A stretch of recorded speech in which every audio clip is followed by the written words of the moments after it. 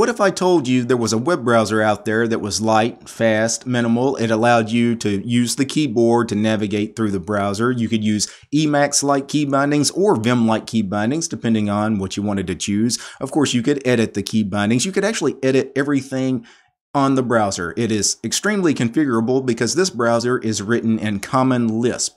And kind of like Emacs, everything can be redefined. You can redefine the key bindings, the variables, all the functions, anything that web browser does, you can configure it, you can change it. Would you be interested in such a browser? I know I would, so today I'm very happy to finally be taking a look at the Nyxt browser.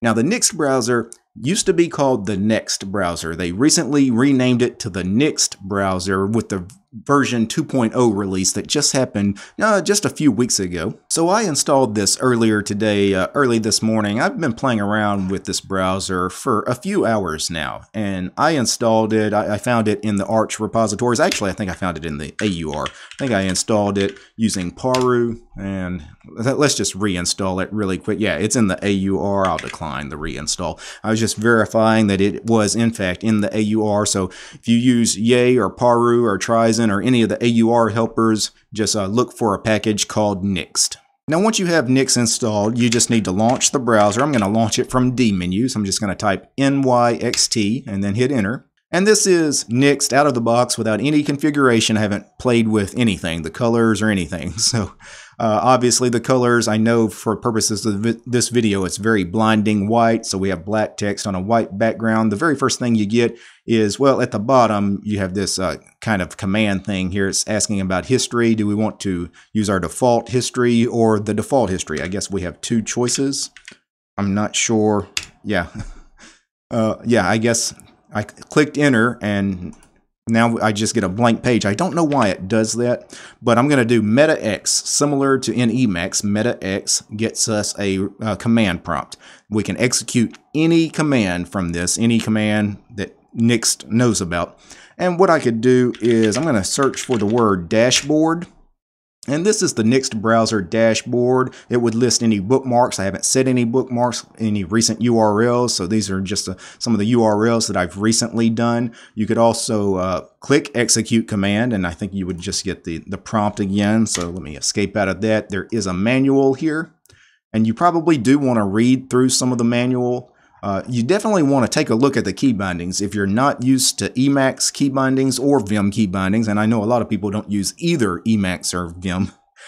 You may want to take a look at some of the manual information as far as the bindings. Probably the most important binding you need to know at first, of course, is how to load a web page. So Control L gets us open URL. It's actually the name of the command. And what URL do I want to open? We could open anything. I'm going to open distro.tube.com because I know it's a black background, and that's probably a little easier on your eyes right now.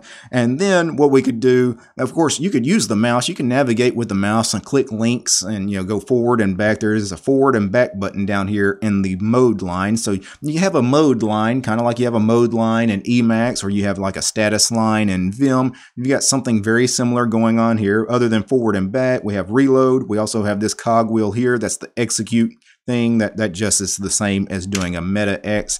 And then we have the little hamburger menu, which is our buffers, and that would be I'm assuming a list of buffers, although clicking on it right now doesn't do anything. But I don't really have any buffers open because we had the blank page I was on before, and then we have this, so that's probably why that's not working at the moment. To do your keyboard navigation, what you need to do is you could do meta G. Meta G, for those of you not used to Emacs terminology, the meta key is actually the Alt key. So do Alt G twice. And then once you do that twice, you have keyboard hints here, and it's also listed down here. So you actually don't have to look at it in the page because a very long page, you could never find all the links, but you could search specifically for the key code for the hint or the text of the link. So that's a really nice feature. That's pretty neat. So say I wanted to go to my videos from 2021. I can already see it on the page here. The key for it, the key binding is AG, capital A, capital G. I wonder if lowercase ag would work. Yeah, it does a fuzzy search, so it doesn't have to be upper or lowercase. So And then I just do AG, hit enter, and I go to this page. Now, if I wanted to go back, remember Control B for back in Emacs and in the Nyxt browser, Control F for forward in your history. So Control B goes back, Control F would go forward, Control B back again. If you actually wanted to scroll down the page, to scroll with Emacs kinds of key bindings, you do Control N and Control P. So if I do Control N, we go down, we scroll down, Control P, would scroll back up. So I'm going to do Control L to open a URL again, and this time I'm going to go to GitLab. If I just start GitLab here, it will remember the history here, and it seems I've been to my GitLab, my shell color scripts repository recently. Let's just go to that. And it opens that page just fine. And then I'm going to do a Control X B for buffers, and we get a buffer list down here. And we can switch between the buffers. Now, some of them don't have a URL, but if you look at the titles, we have the manual buffer, where the instruction manual, we have the dashboard, which was where we had our recent history and our bookmarks and all of that. Then we have the blank buffer, which does have a URL, but it doesn't have a title. And then we have the shell color scripts buffer here. And actually just using the arrow keys navigating through the buffer, it switches between them. That is really nice. So it really... You don't have tabs necessarily, like in your traditional web browser. You know, it really treats tabs as buffers, and I really love that approach. I think it makes a lot of sense because I never liked having a million tabs open in a browser, right? It's cluttered. You have all those tabs. You can't even read the titles of them, and navigating between them never made any sense. So treating tabs like Emacs, like buffers, I think is brilliant. Now, one of the things I haven't mentioned yet is about the web engine that Nyxt uses. Now, Nyxt is interesting because it's web engine agnostic. It really doesn't depend on any web engine, like single web engine. You could build it around anything.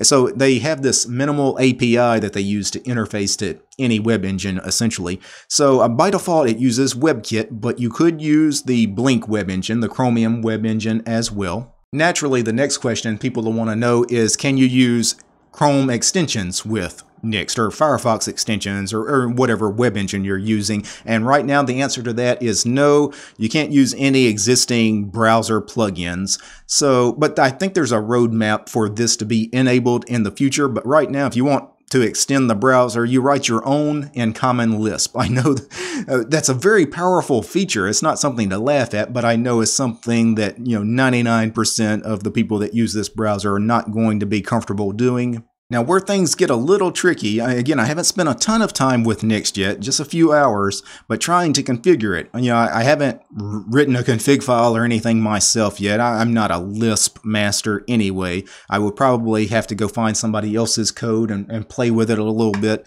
But looking at the documentation on the Nyxt side, I can say the documentation isn't great. There's a lot of documentation, but it's kind of all over the place. Like if you click on articles, you get this just list of articles. It's not really ordered in any way other than by date. I don't even know if you can search through these articles, but it shows you a lot of what you can do with Nyxt. But what I ended up doing is I just did a quick Google search or DuckDuckGo search for Nyxt config, and I found Nyxt-config. This is just somebody's GitHub repository where they have their Nyxt config files. There's several of these .lisp files, and you put these in .config/Nyxt. And just to verify that this works, because again, I haven't actually tried this, what I'm going to do is style.lisp. Let's see what this is. Looks like it's setting color schemes. Why don't we play with that? That looks like a good one to do a quick copy and paste on. So what I'm going to do is I'm going to copy this, and then let me switch over to my desktop here. I'm going to open in Emacs. Since we are doing stuff with Lisp today, it makes sense to do everything in Emacs today rather than Vim. I know people will yell at me if I suddenly opened Vim to do anything. So .config/Nyxt is the directory that all of your config stuff needs to go in. Out of the box, you do have auto-config.lisp. That's just an auto-generated config, like when you click in the browser itself, hey, I want to do Emacs bindings or Vim bindings, you know, it sets it in that file. You probably don't want to play with that file, so I'm going to create a new file here. So let's do, I'll call it style.lisp, because that's what the guy on GitHub called his file, and I'm just going to paste that. Then I'm going to write that, and then let me switch to a different workspace, and let's relaunch Nyxt and see if we have a different color scheme. We did not. Alright, so let me go back over here to his GitHub, and there is a file, init.lisp, and that's where he sources style.lisp and keybinds.lisp. So what I needed to do actually, let me go back over here, what I needed to do was rename that file. Instead of style.lisp, that's not something that Nyxt is going to look for. It's actually going to look for a file called init.lisp. So let's rename that to init.lisp and close PCManFM there. And now let's do Nyxt again. And now we have that color scheme. So even though I don't know any Lisp, you know, I just, like I tell you guys with tiling window managers, you know, if you don't know the language it's configured in, because I hear from people all the time, Xmonad looks cool, but I don't know Haskell. Qtile looks cool, but I don't know Python, right? I don't know Common Lisp, but I can go grab somebody else's config and I can read this. I mean, I know what he's doing with this code. It's not complicated. He's just setting colors, like highlight colors, background colors, foreground colors. And what he's doing in that file, of course, translates to white text on a black background with green highlighting as far as the buttons. And he's got green and pink down here in the execute command box. So, yeah, actually, yeah, it's not bad colors. Like, I could use that. I prefer this color scheme actually to the default one, but I'm probably going to make my own. You know, I'm going to make a color scheme that respects probably like my terminal color scheme here. So I'll probably, instead of doing this pure black background, I'm probably going to do more of this silvery gray background that I do with my color schemes. Anyway, that was just a very cursory look at the Nyxt browser. I've only used it for, you know, the better part of the day here. And I gotta say, I'm impressed because normally when I check out browsers, you know, I always find stuff that really just irritates the hell out of me with every single web browser I've ever tried. Nyxt is really the first one that I can see.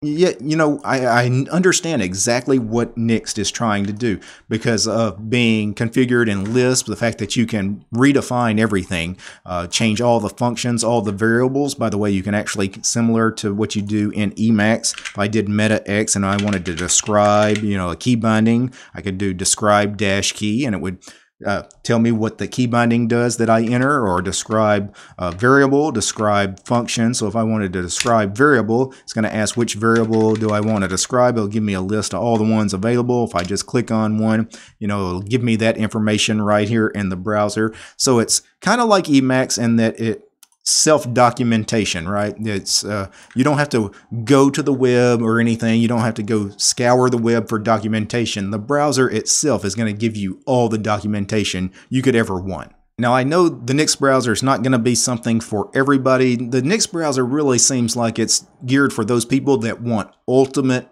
customization. They want ultimate control over their web browser. The same way certain tiling window managers give the user ultimate control. You create your own desktop environment, You write it from scratch.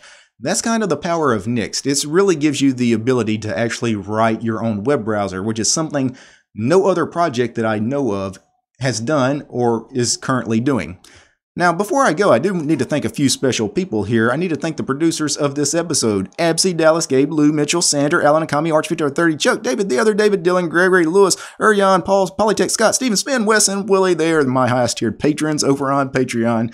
Without these guys, this quick look at the Nyxt browser would not have been possible. I also need to thank each and every one of these fine ladies and gentlemen. All these names you're seeing on the screen right now, these are all my supporters over on Patreon, because I don't have any corporate sponsors. It's just me and you guys, the community. If you like what I do, consider supporting my work. Look for DistroTube over on Patreon. All right, guys. Peace.